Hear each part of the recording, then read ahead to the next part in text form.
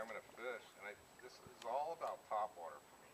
Okay, so I'm not fishing in water that is not conducive for topwater to happen. Sure. This is what's hard for people to get. So if that water depth's too much water overhead, they're not going to come up unless they're just really chewing for some reason. So the way I approach this fishery is I'm looking for topwater habitat, and that's what I'm going to focus on. Now outside here, do I believe there's fish out there? Sure. But we're talking, at least on this bank, you're talking 12 feet deep. Okay, so I'm looking for fish that are ready to eat in the environment that I'm throwing to. Okay, and that's what you consider the backbone that you're hitting right now. Right, in that area, up to that weed line. Okay, and a lot of it has to do with understanding those habitats, certain tides. I mean, it's all about the tides. So you have to have the right water elevation in the areas you're throwing to. Otherwise, you're just, wasting your time. Either the fish have moved out, okay, they've transitioned out to the outside weeds, or buried deep in the deeper weeds, or we're not going to get them topwater, or it's too shallow back there. I mean, they had to pull out.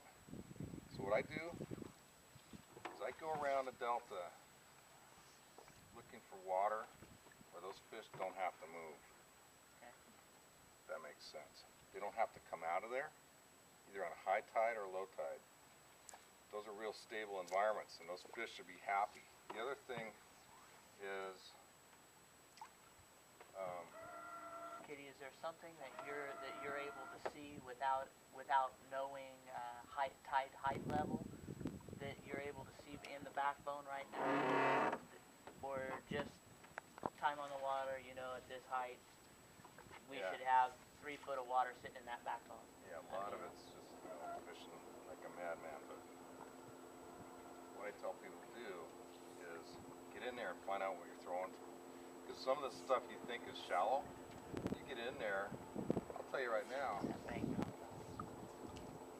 probably got 6, 7 feet of water right there. Okay.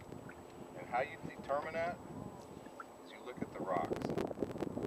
You can see it tells you a whole story.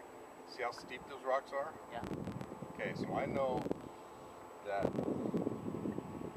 I'm going to have good depth back there. Okay? Now when I see the rocks are a little more slanted, that means that it's going to be shallower. And what I'm looking at, here's the rocks. Okay? Here's your weeds.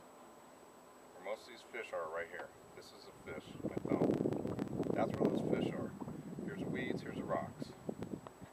So what we're doing is we're presenting to the rocks, beyond the fish, coming across their little window, and they tend to be aggressive once that starts going into that, because they're looking at just a big wall of weeds, even though they can get in around it. If you think about it, a big wall there, so you're presenting behind where the fish may be cruising up and down in here, and before that hits that weeds, and when they want to hit it, or they'll come out of some of that, depending on how dense it is. So what I'm looking to do is present to this triangle. Now if you think about the vast world, it's a vertical world, so what I care about, I might have weeds right here. I might see 1 foot of water. If I got steep bank, I could have 3 foot of water. That's where that fish is.